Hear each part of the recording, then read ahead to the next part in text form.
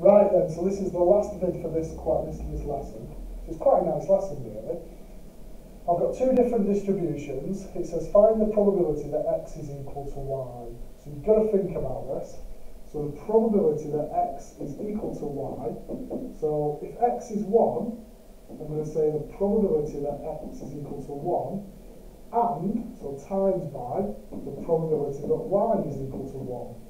And then I have the probability that x is equal to 2 and the probability that y is equal to 2, because it's and the same. And then I've got the probability that x is 3 and the probability that y is 3. There. So the probability that x is equal to y, so it's the same number for each one, is 0.1 times 0.3, 0.5 times 0.2, 0.4 times 0.5. So the probability that x is equal to y comes out as 0.33, I think. Not 3, no, sorry, 0.333333. So that's not too bad, is it? Then, the next one. So the probability of x plus y is 5. So if x is 1, y would have to be 4, so that doesn't work.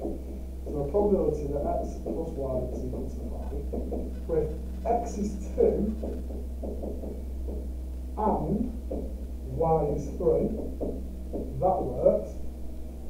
And then I can have x as 3 and y is 2. And that's the only combinations where the numbers are add up to 5. So that's going to be, I'm doing this fast because when Mick comes out of the toilet he's bound to say something.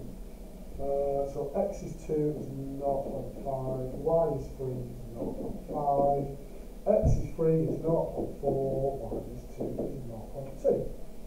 There we go, so x plus y equals 5. Add them together. That looks like it gives me the same value, 0.33, according to the completed pack. And we're done. Well done, everybody. That's up for lesson 1.